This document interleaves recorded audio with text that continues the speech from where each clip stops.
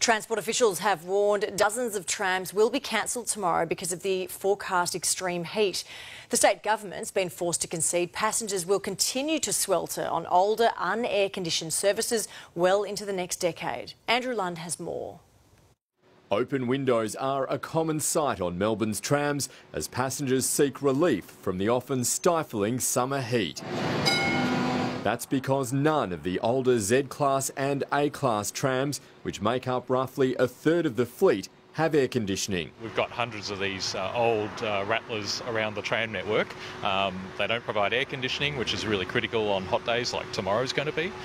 They get very crowded because they tend to be the smaller trams. Some of those trams are now 40 years old, but public transport officials plan to keep them running. We will continue to run some of the older trams on the lesser used and the less frequented services. The older trams certainly don't meet the modern standards that you would expect in terms of the heat.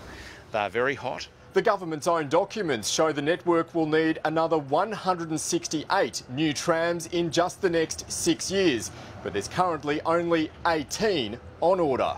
Public Transport Victoria has warned tomorrow's